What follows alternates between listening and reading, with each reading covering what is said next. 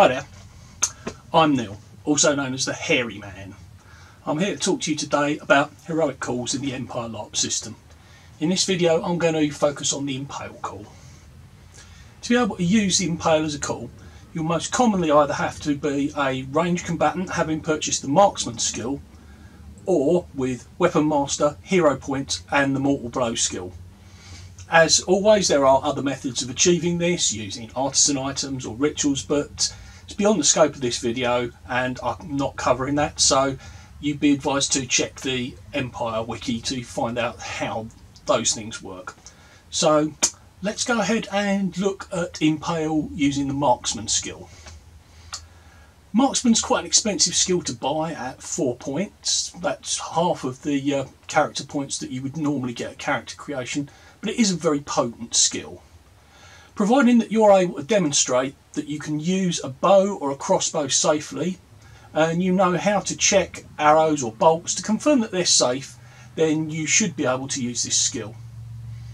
When an arrow or bolt is shot at its intended target, and that target is not wearing heavy armour, then that target's got to either stop using the limb that has been hit, and so if it's your arm, drop any items that you're wearing at that hand, and that limb is now useless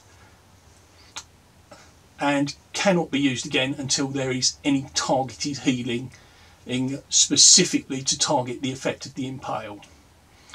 If that limb is your leg, then you should fall to the ground safely, and again, no fighting from your knees like a pantomime dwarf, and again, you can't use that limb until there is healing that specifically targets it.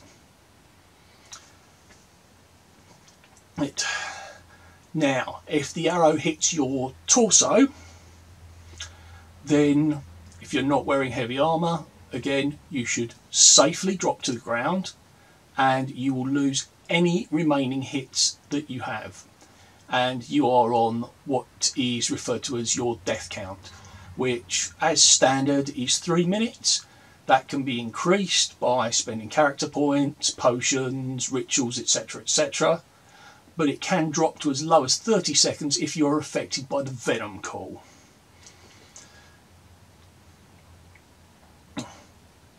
But any amount of healing put into you will stop that and you'll be able to get up again.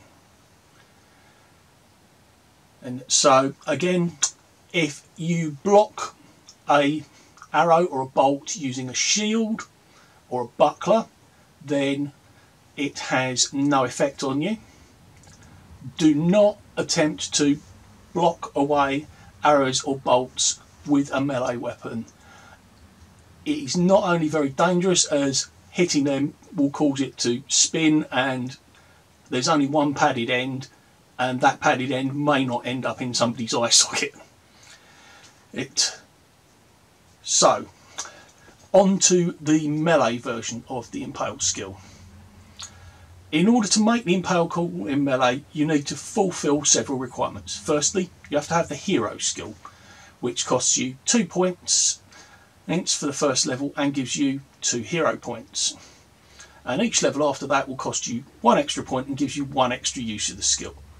So 3 points for level 2, 4 points for level 3, etc, etc. You must also have the weapon master skill, which costs you 2 points, and that lets you use 2-handed weapons, polearms, pikes and 1-handed spears. You must also buy the mortal blow skill, which costs you 1 point. The mortal blow skill also requires that you use a very specific kind of weapon and of a set size. The weapon must be 48 inches or greater, up to a maximum of 60 inches. 2-handed weapons do start at anything over 42 inches, but unless they are over 48 inches, you cannot use them to call Impale. The weapon must be a representation of an axe, a mace, a sword or a hammer. If your weapon is not one of these, then contact Profound Decisions for a ruling on it. The rules currently state that you cannot make this call with a flail, a spear or other polearm, regardless of its length. You expend a hero point an appropriate role play for a mighty blow and you call Impale. As I mentioned previously, if it hits an arm not covered by heavy armour, then anything held in that hand should be dropped and the arm is useless until some form of healing directly targets the Impale. For a leg not covered by heavy armour, you should drop to the ground safely and lose 1 global hit, and again then the limb is useless until some healing targets the Impale specifically.